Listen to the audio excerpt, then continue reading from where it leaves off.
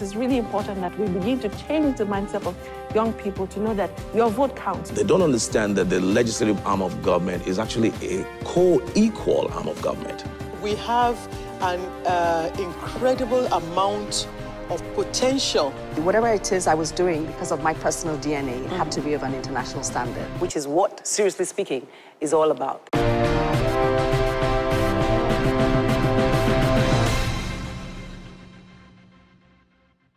Well, hello there. This is Seriously Speaking, and my name remains Adesuwa Onyenokwe. Why am I doing this? Because today I have a fellow woman in the house. Sometimes when you see me with a woman, you can't thinking about today's woman.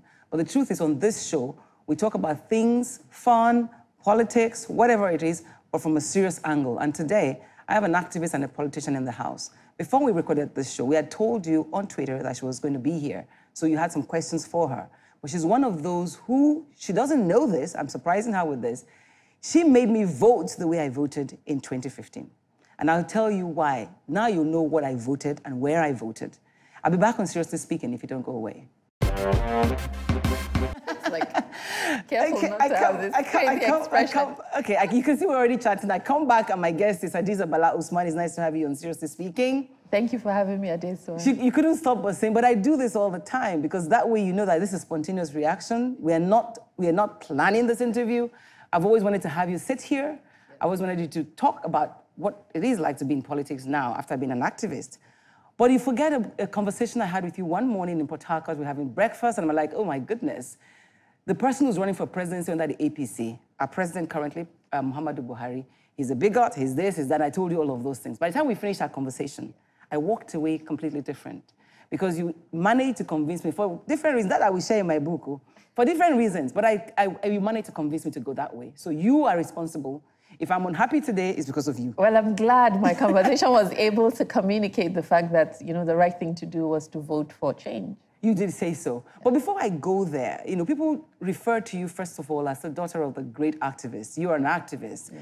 You have your badge there, Bring Back Our Girls Now. Yeah. I would like to begin by what was it about your upbringing that made you as vocal as you have become or as you became over time? Well, I think I was brought up in a university environment that... University of Zaria. Yes, ABU Zaria. I was born and brought up in Zaria. I lived all my life from 0 to 24 in Zaria, in the university community. So in so doing, we tend to challenge status quo. My father encouraged dialogue with himself. Even though you're a girl? Yes, even though completely, our gender in my family was immaterial because my father considered all of us the same. I have 3 sisters and 3 brothers. We're 7 of us. And, you know, all of us were treated equally. My dad taught us, the girls, how to change the tires of a car. When you have a puncture, he taught my sisters and I what to do. Mm-hmm. So we're not brought up around gender lines. We're brought up to question positions. We're brought up to understand that you don't just follow things. You understand the ideology behind something. You understand it for yourself. You just don't go with the bandwagon. You have to understand issues and discuss issues, and you agree to disagree. Like with my father, we discuss things. We don't necessarily agree all the time. Were you odd in the environment that you grew up in? Was that odd? No, actually, it was not. We really? all literally behaved like that. Or just generally? I'm talking generally about being in the north. Okay. Well, in the north, females are not really expected to be seen, not heard. Being a woman, you're not expected to be right there in the mix, sort of challenging status quo or getting involved in actual, like, politicking or actual dialogues or actual debates. You're expected to take the back seat. You're expected not to sort of sit with the boys, I would say, or sort of be there, being part of any dialogue, being part of any discussion. So indeed, in the north is much, much harder for a woman because you're not expected to in any way be part of that discussion. Well, seeing you, obviously it can be done. Obviously it can be done. You know, whatever the north is, it can produce women like you. Yeah. It means that there's room there. But would you agree if they say that's probably one of the reasons why the North is still relatively one of the most backward compared to the South in terms of progress, education-wise? Yeah, well, education is a challenge. But as I always say, there are thousands of women in the North like me. They just need to be given the opportunity. There are thousands of us that have been educated. There are thousands of us that have the ability, the courage to be able to speak up. It's just being given the right platform. So I always appreciate when I'm not any different from so many of us. I've just been opportunity opportuned to be given an opportunity. And this is why every time I speak for all of us, and some of us that have not been able to have that voice. Okay, one would say, would it be right to say your political godfather, is the governor of Kaduna State, El-Rufai? Well, I don't want to call it godfather. He was my boss. He remains someone that I hold very high. While I'm in MPA now, I still discuss and dialogue and engage with him on Kaduna issues, on national issues. And indeed, he has been very supportive in building my confidence. He's one of those people that has the capacity to mentor the young. He believes that the sky is your limit. He doesn't look at gender lines. As obviously, because when you were made chief of staff, for example, the question was, she's too young, she's female, where did you bring them from? I mean, he's undergone a lot of criticism for some of the women he has appointed. How does he handle that? Yes, with chief of staff, I was the first female chief of staff in the 19 northern states. So there's never been a chief of staff in all the... So it was something that's quite different. And if you're familiar with the job of a chief of staff, chief of staff interfaces on everything around the governor, literally the gateway into the government house and access to the governor. So it was something the political elite, the political stakeholders... Were you his girlfriend? Absolutely because not. Because you were his girlfriend. Yes, they keep talking about it. It's so ridiculous. Yeah, because I worked at the BPE from 2000 to date. I was never ever his girlfriend. So, but how does those things affect your work? Well, I sort of just get on with doing what I have to do. Well, when people see women in career and you see your career progression is always tied to some man, always tied to the fact that, oh, this person is your boyfriend, without looking at the fact of your capacity, your ability, what are you able to deliver? Why are you being trusted to do this? So other people that interact with you would now realize that, oh, it's beyond her being a girl, beyond all of that. She's actually able to do the job. So when I started off as chief of staff, there's a lot of resistance. Like, this girl, she's young, she's a woman. How can she come into our Obviously, you did that job well. Well, I mean, obviously you did, because you got higher, in terms of, and from all indications, the past 1 year that you have headed MP, there have been a lot of developments, even if I would say so, but there's also been a lot of controversy. Talk about a cabal that wouldn't let the president do his work. Yes, How would you respond to that? Well, I'm not sure about an existence of any cabal. You know, I don't look to consider anything like cabal.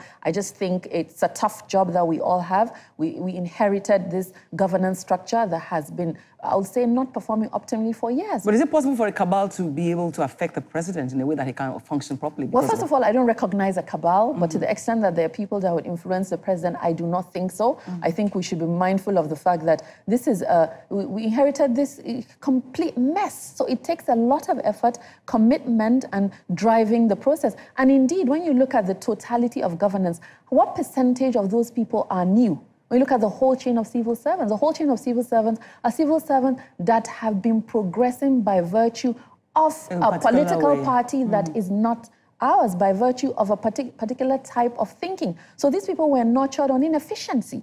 So how many of us are in governance?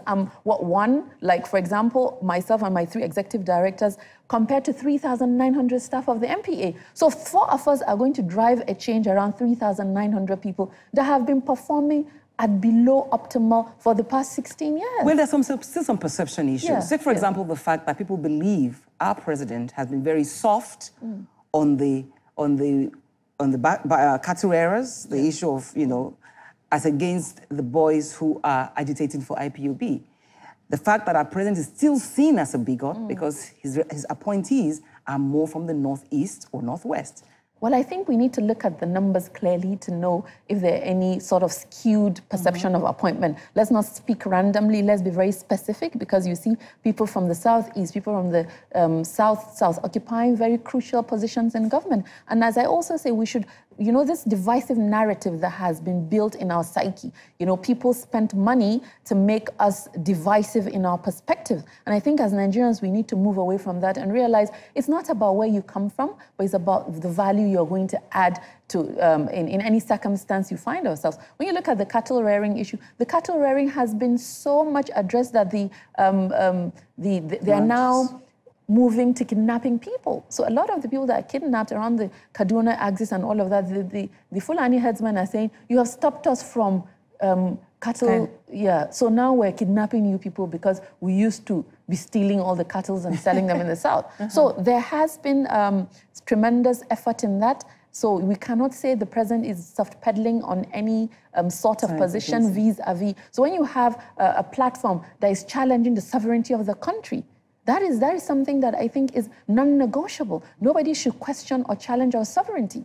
So for any action that is taken is to preserve the unity of Nigeria, and our unity is core to who we are. Okay, well, I can't stop without talking about the Bring Back Our Girls. You're very active with it. Yeah. Now you're in this government that people feel is not doing enough. Yes. In fact, people say that the whole idea of Bring Back Our Girls was to kick out the past government. Yeah. You know, and now this one is there. Suddenly all the girls are coming out one by one. So it was all...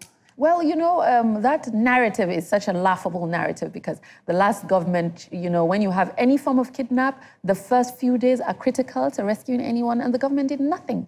The government itself confirmed that it did not do any rescue effort within the first 14 days of the rescue of the girls. So it's taking this government just as long to find them? No, but you see, with rescue, with an abduction, kidnap, those first few days are critical. So when you have someone inheriting a kidnap that has been, what, a year from when they took office, so whatever they do is sort of a catch-up. And to the extent that you have caught up so much that you've had 100 X number of girls that have been rescued and released under... So you have to acknowledge that. Never mind the fact that there's still girls that remain in captivity, and you know the Chibok those girls are actually in captivity? Yes, Chibok girls are a symbol of everyone that has been held captive by Boko Haram. They're not the only people that were kidnapped, but they're symbolic because they're in a school, they're young girls. So they represent a light, they represent this beacon that draws people attention to the whole challenge, the whole insurgency, the fact that people have been held captive. So for me, every person that has been rescued, we celebrate every person outside of the Chibok girls, and we retain our advocacy. I'm now in Lagos, I'm not in Abuja to go to... Do you still wear your badge? I still wear my badge everywhere I go. I also go to Falomo on weekends to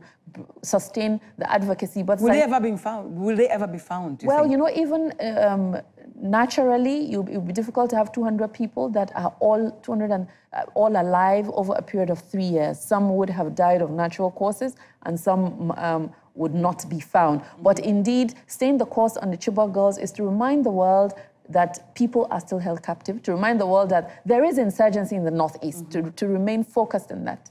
I would like you to end by what's the narrative that you think we should be given now as Nigerians? I think we should focus on instituting our reforms, understand that the journey is a long journey. We've started, we're going ahead. Whatever it is that we are seen not to have done within the shortest period, appreciate what was inherited, appreciate that they're just, when you look at the percentage, as I say, what percentage of people are new in governance? The whole civil service structure is not new. So let's change the narrative and be hopeful. Hopeful, yeah. Thank you for being on the show. Yes. And I must go now, but I would like to go with the quote that you gave me, that's getting the job is one thing and doing the job is another. Yeah. So you're doing the job. Yes. And keep on doing the job. I'm doing my very best.